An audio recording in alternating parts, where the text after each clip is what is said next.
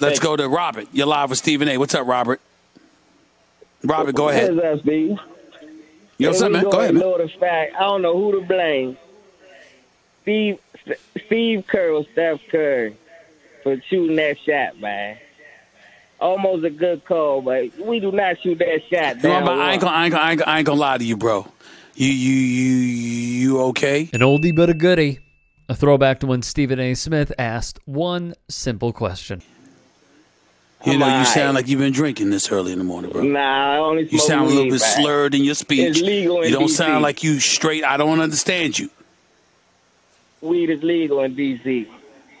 I got So you. that's what Have a we nice do. day. Have a nice day. No, you just admitted you want some weed. You called up this show while on some weed. I asked you if you were on something, and you said weed is legal. I'm assuming that means, Stephen A., I ain't breaking no laws, but I called your show high. So guess what? Goodbye. Call me when you're a bit lucid and more clear. I don't mind weed smokers. You are perfectly fine to do it as long as you ain't a professional athlete and it's costing you money and getting you suspended. Or if you calling up on this show to the point where you slurred in your speech like you punch drunk because you high. So because you high, goodbye. An overreaction? Yeah. Hilarious? Yeah. Now this opens up the Pandora's box for me. What are some of my favorite episodes of sports radio callers? LeBron James, he is not even close to being the best player in the NBA. He's not even close to being the best player. He is overrated. Okay, who's ahead of him? Derrick Rose. Okay, who else is... Dirk Nowitzki. I could go on. I could give you 10 more guys. Give me 10 more guys. Oh, my God. Via show favorite 670 The Score. This caller said he could name 10 guys better than LeBron James. For context, this was in July of 2011. All right. Dwayne Wade's definitely in front of him. Yeah. His own teammate. Okay. That's so far you're at 2. You're at 3. No, You're at 3. You need 7 more. Durant. Okay, 4. I definitely put Durant ahead That's of 4. him. You need 6 more. Put Dwight Howard in front of him. I definitely put Kobe in front of him. Right now? Yeah, right now. Come on, open your eyes. He's more of a clutch player. To be fair, there's good reason why I love these clips. Get back to the top 10. Do that first. Yeah, we need Finish that We first. need 4 more. Oh, yeah. Stop saying, oh, my God, and just answer you the got to question. stop saying, oh, my God. It's a bad habit. It's like repeating a question. Yeah. Seriously, you'll never get a real job if you do that. You repeat questions to somebody, they'll know you're a pudwhack. Are you And if you say, serious? oh, my... Yeah, I'm serious. Hell yes, I'm serious. Because Chicago sports radio rivals New York for some of the worst callers ever. What do you do for a living, my friend? None of your business. I want to know what the job is. You are so I want to know what the... 10 guys better than LeBron. Go. 4 more guys who are better than LeBron.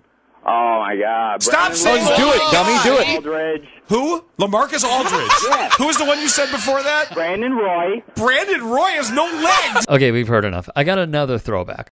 Pete, you're on What's Right with Nick Wright. What's up, Pete? Hey, I never call these shows, but I just thought I'd give you a quick call here. This is simple mathematics. Blacks are the kings of the cheap shot. How about Nick Wright? Yeah, the same guy who's on Fox Sports 1. So he was a staple in Kansas City, Missouri. I'm saying black on black, black on white, black on Mexican, whatever. Blacks take the first shot, and it's usually some cheap shot, because that's just the way. That's how they have no self-control. That's just the way they roll. Like Nancy Kerrigan. She was beat up by a big black dude. Or Roger or Mike Piazza had a bat thrown at him by a big black dude. And here is part of an, let's say, discussion he had with a caller. Kareem Abdul-Jabbar, same thing. Hit a dude in the back of the head. It's because they got no self-control, and they got to be regulated in this Hey, way. Pete, what do you do for a living, man? Doesn't matter what I do. No, I'm just curious. You know what? You know what I do I'm for a gonna tell the living? truth. I'm I gonna know what you do for a living, and you can't tell the truth, Right. or else you'll get fired. I'm gonna guess Right? you're in between jobs. Yeah. That is exactly right, Nick. Now, I would kick myself in the nuts if I did not throw in the legend Mike Francesa. You do this show at your home. My question is, do you do it in your underwear? I'll hang up and listen. If that's what you're excited about, I can't help you, sorry. Brian in Howell, New Jersey. What's up, Brian?